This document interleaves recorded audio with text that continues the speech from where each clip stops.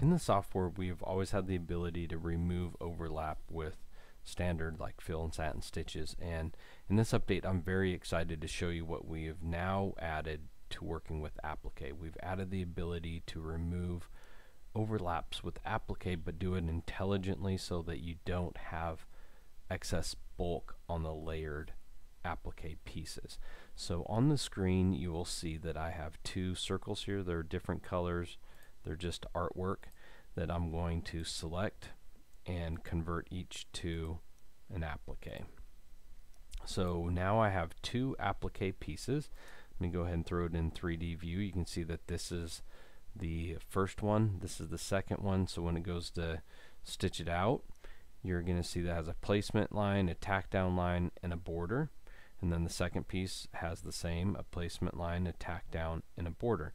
Now the issue with this design is if you stitch this out as applique and you do the first piece and then you go and you lay the second piece down, what's going to happen is this satin stitch right here is going to kind of show through. It's going to like push the fabric up, and you don't want that look with the applique.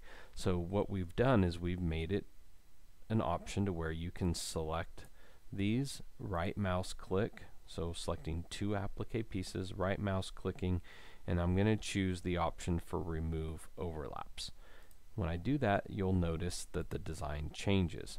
So if I zoom back in to this, you'll see that now you don't see that border underneath, but it's done more than just that. So let me go ahead and show you with a slow redraw what's happening here. So when I do a slow redraw, you'll see that I have a placement stitch, and notice that because I removed the overlaps, it kind of looks like a kind of a Pac-Man right now, but you can see that it did modify that design.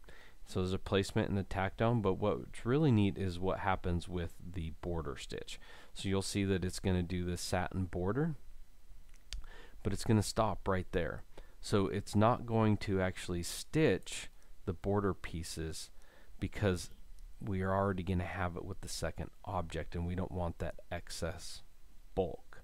So when I show you the next object, you'll see that it does the placement and then the tack down line, and then it does the border. And this is just a really neat feature that we've added to the software.